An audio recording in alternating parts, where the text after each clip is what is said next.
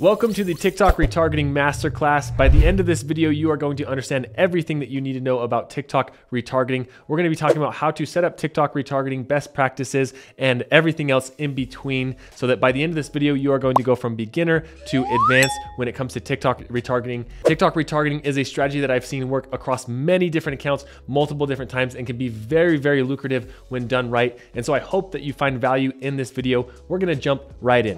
So when it comes to TikTok retargeting, there are 4 steps. A lot of times people overthink this, but I want to break it down into 4 very simple steps for you.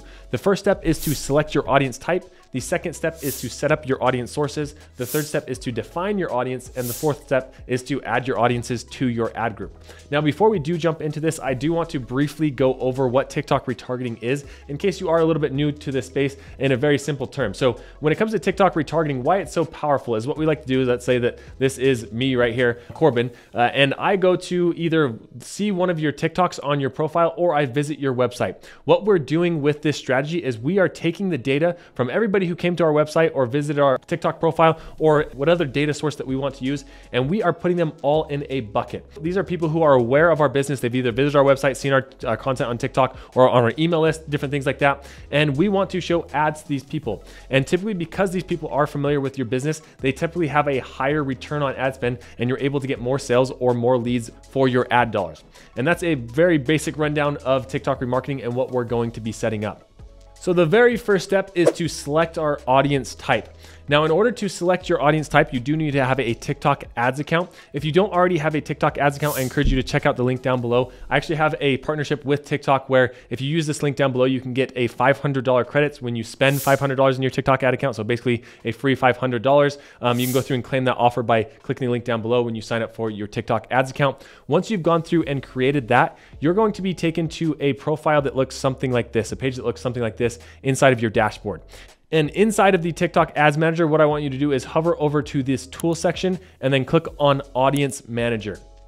Once you click on the Audience Manager, it's going to take you to a view that looks something like this. Chances are you won't have audiences already created in here. There will be a blank slate. What we need to do first is to select our audience type. So if we click here, Create Audience, and then Custom Audiences, and once you click here, you can see that there are actually 8 different audience types that you can target. We're going to be going over all of these briefly, but there are 3 of them in particular that I think most people watching this video will be using that I'm going to take a deeper dive into. And those 3 specifically are going to be right here. You can see this is our step 1 audience type. Here's the 8 different ones. The 3 most common ones that I see used is the lead generation, the engagement, and the website traffic. And lately, more and more people are starting to use this shop activity audience type as well. So let's briefly go through these 8 different audience types so you have an idea of what is possible when it comes to TikTok retargeting. So the first one that we have here is the customer file. Now this is exactly what it sounds like. This is taking a CSV or a TXT file from your email list or from a purchase list, something like that, and uploading it into TikTok. The second one here that we have is app activity. This is remarketing to anybody who has taken specific actions inside of your app. And the next one is lead generation. This is going to be remarketing to people who either viewed or filled out a form on your lead generation ads inside of TikTok. These are people who have actually filled out forms or viewed forms on your TikTok ads, specifically using the lead generation action. The next one is shop activity. And this is one that I have been using quite a bit lately as TikTok shops have really started to gain in popularity and seeing really good results with that. This is remarketing to people who have interacted with your TikTok shops. The next one is engagement, and this is probably one of the most popular ones, especially if you have a TikTok profile that gets views and things like that. This is remarketing to anybody who has viewed a specific video or anybody who's engaged with any of your content on TikTok. The 6th one here is the website traffic objective. This is remarketing to anybody who has gone through onto your website and completed a specific action, whether it's a page view, add to cart, purchase, anything like that, you can remarket to those specific people. And then the last 2 is to remarket to people who have interacted with your business account on TikTok. And the last one is offline activity, which is one that I rarely see used because it is a little bit more of a setup process, but I did want you to be aware of that one as well. So at this point, it's up to you to decide which kind of remarketing audience you want to select and how you want to remarket to those people. Now, depending on which objective you select, you are going to have an audience source. And what the audience source is a way for you to collect that data on that user and feed those back into the ads.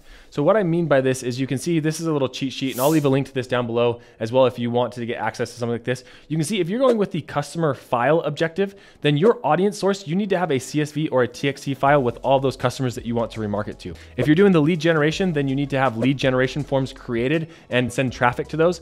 If you want to remarket on the shop activity, you need to have a TikTok shop set up. And then if you are running with engagement, you do need to have TikTok ads or videos from your TikTok account linked to your TikTok ad account. And if you are wanting to remarket to your website traffic, you do need to have the TikTok pixel installed. If you wanted to do the business account remarketing, you need to have a TikTok business account, and then offline activity, API, partner integrations, or manual upload. Now, chances are for a lot of people, these sources are already going to be set up depending on how your TikTok ad account was set up. But if you aren't sure if the source that you're wanting to use for your marketing is set up or not, all you need to do is come back over to the TikTok ads account. And let's take, for instance, this shop activity here. Let's say that I wanted to retarget to people who are visiting my TikTok shop. If I click over here and I go to the shop activity, you're going to see here there's this option for in the following shop, and there's going to be a drop down. If you click this drop down and you are not seeing your store inside of here, that means that your TikTok shop is either not set up or your TikTok shop isn't connected to your ads account.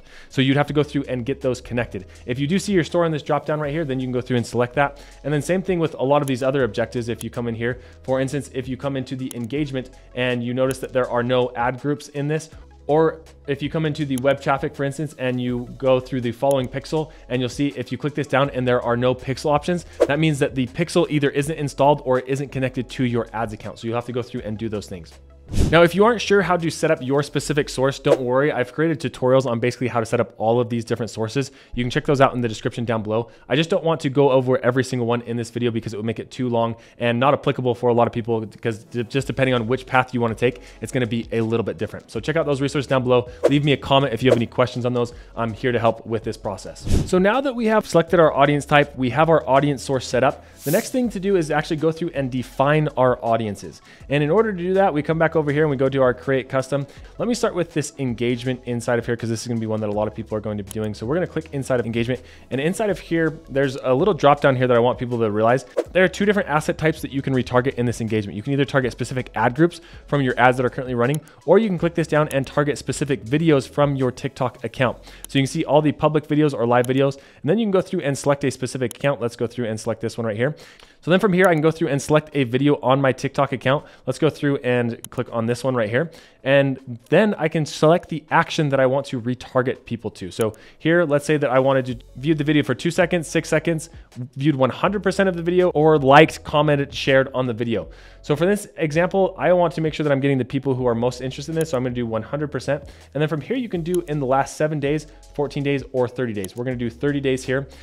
And then next is an optional thing that you can do. You can go through and add rules here to either broaden or narrow your audience. To be honest, most of the time I do not use these rules here, but I did want to make sure that you are aware of them in case you wanted to use them. So if you broaden, then it's going to say, okay, or people who have gone through and let's say interacted with this specific video. Let's say people who've viewed this video 100%, or people that have viewed another one of these videos, let's say this one right here, 100% as well. And then now I'm remarketing to anybody who's viewed 2 of these videos inside of here, so over the last 30 days. And you can do the same thing to narrow it and exclude audiences in that fashion as well. Now, the last thing is to go through and give this audience a name. So you want to be as descriptive as possible with these names so that you know what these audiences are. So I'm going to call this free tools ad video view 100%. So I'm just as descriptive as possible on this particular ad.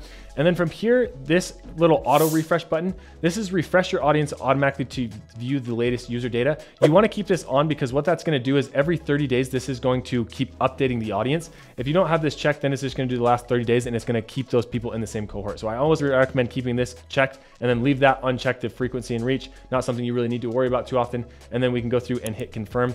And then from this point, you're going to notice that it is going to populate that audience up here in this top right-hand corner. Right now, it is going to say unavailable because the data is processing. You can see here that typically you need to wait up to 24 hours before your audience has enough data to go through and process. Now, it's important to note at this point that the size of your audience needs to be at least 1,000 people in order to remarket to that audience. So you can see here, I have gone through and created a couple of different test audiences, one that has over 15,000 users on the size, and you can see that audience is available right now. But then I went through and created 2 other ones, And you can see that these are currently not big enough to run remarketing audiences to. So that's something to keep in mind when you are building these. And that's where the function of this using the broaden to like add more videos or more topics into your audience can be really useful.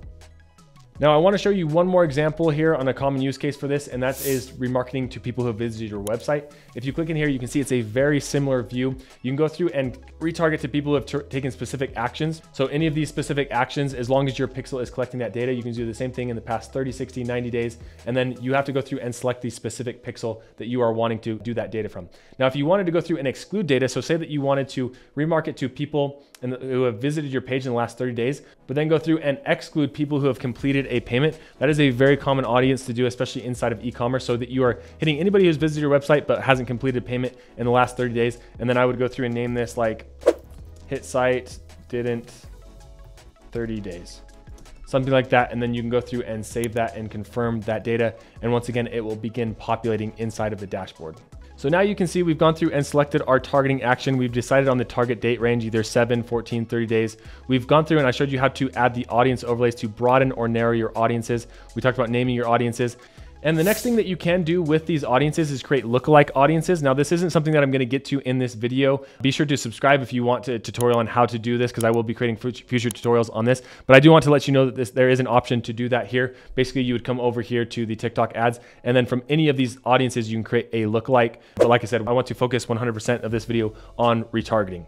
So we are now done with step 3. We've gone through and defined our audiences. I encourage you to spend as much time as you need to in this dashboard, creating as many audiences as you want to test and go through and build. And don't be afraid to create these exact same audiences, but maybe do hit site and didn't convert last 14 days, last 7 days. When I'm creating a new account, typically I'll go through and make a lot of these audiences and just have them building and populating. That way, when I want to build that campaign, I don't need to wait 24 hours.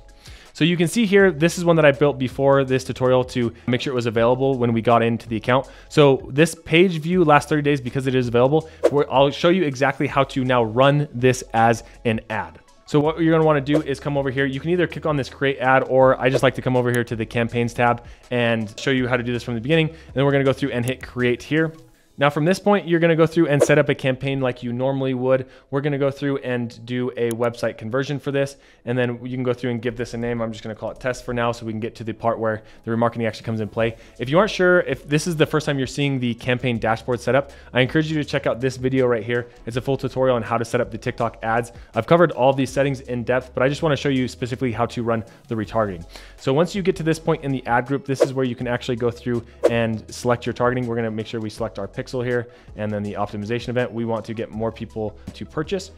And then if you scroll down here to the audiences, you can see that there's this one for include. And if you click on this include option, you'll see here is the option to run page viewed last 30 days, which is the audience that we created that is now populated inside there. So we can click on that. It will give you an audience size here. Now you can see that this says it's too narrow, 3 to 5,000, but chances are for remarketing that it's almost always going to say too narrow. And because this is remarketing, it's almost a good thing that it's a little bit narrower, because these are people that we know who are interested in our website. They know who we are because they've been to our website, they've viewed our products. And so don't let that scare you into running this. That's the great thing about remarketing, is you don't need massive budgets in order to see really good success with this, because the audiences sometimes are a little bit smaller. Now from here, you can go through and add more targeting if you would like to, but generally I just keep it to the actual audience itself. You can go through and exclude audiences as well. This is a good option if you wanted to create a purchase. Everybody who's purchased, you can go through and exclude them there. Just another tip. And then from this point, you can go through and set your daily budget. The minimum to run a campaign inside of TikTok is $20 a day. So we're gonna run this for $20 a day. And then from this point, you can go through and hit next.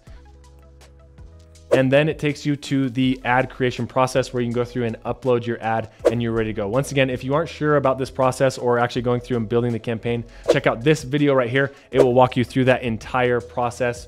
And then from here, you can go through and you can upload your video, add your text, and then add the URL where you want to send people, and then submit your ad. And you are now going to begin remarketing to anybody who has visited your site in the last 30 days, or depending on whatever audience source, you're gonna go through and run those. And that is the final step. We've now completed our retargeting video. If you wanna learn more about how to set up your TikTok ads campaigns and scale them, be sure to check out this video right here. We'll see you in the next one.